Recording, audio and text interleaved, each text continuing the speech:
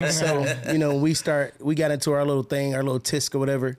But I made sure I doubled back and fixed the situation.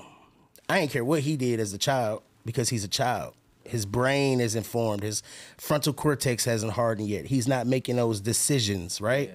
So I took it upon myself to say, I know you were wrong, but I'm going to walk you through this too.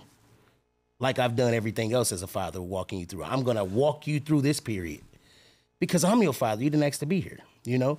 So when me and my dad got into it, when I hit 20 something, whatever, he did not do that. He didn't walk back and do the father route and I affirm and all that. That stuff came years later. So what I did was use what he did not do as a playbook. Whether it's graduations, whether it's, spring breaks, whatever, I go above and beyond because I know exactly what you said, how it feels to be the person that's sitting there and you're like, if he would have just would have thought, or does he even think? I don't want my kids to ever wonder if I love them or I'm thinking about them. Absolutely. And, my mom, she did something while we were growing up because when we started out, there's 5 of us. When we started out, my mom was a typical housewife. My dad was the breadwinner, 100%.